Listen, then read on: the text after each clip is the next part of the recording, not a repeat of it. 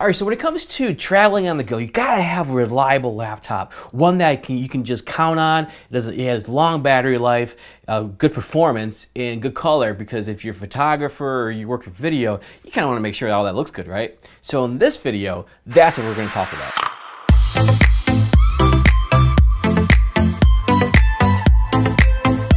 So here it is. This is the DELL 9570. I've had my hands on this for about a couple months, and I've had it with me on the go, here at home. I've been really using this for photography as well as video with my Sony cam, the A7 III.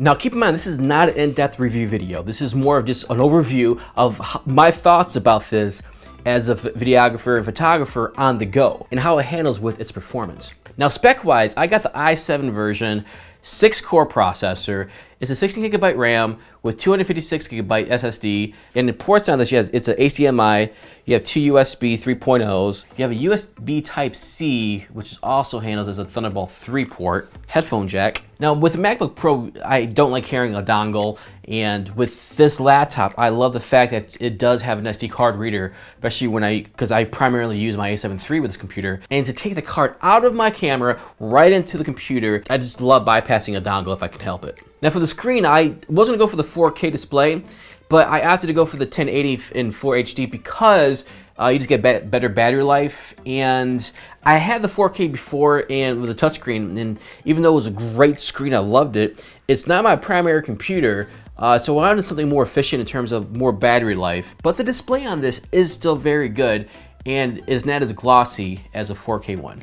This thing is a beauty to work with because when I travel, I take my Peak Design bag, I put my A7 III camera with the lenses inside, and I pop this laptop inside with it, and that's basically my travel package. That's what I use. This came in really handy because, again, I paired it with my A7 III, and I was up north with my family for Thanksgiving weekend, and I was able to capture a lot of slow motion of the kids on the four-wheeler, just having a great time outside because it actually snowed up there, and which I was hoping for because I wanted to go sledding. And there was parts of the day that, you know, we actually were building a snowman, which I don't think I captured, but it was just a great family fun trip. And I didn't capture as much as I wanted, but I did capture a lot, and I was able to use this computer to actually really edit all my footage, whether it was 4K or 1080 slowdown, and it was a dream to work with. I loved it. And for photography, I've actually used this on the go with my girl doing photo shoots. And again, importing the raw footage and editing it and color grading it, it handles it with a breeze. There's no slowdowns on my end, whether it's plugged in or not. Now, if you have the 9560 and you're looking to upgrade to 9570, just on a real world performance on the go, there is a difference when using Premiere Pro. I feel that this is snappier, exports faster, there's less stutter. And that's using 4K files. 1080, not really even using a difference. And you can also sneak around by using a sequence that's 1080 going back to 4K before you export.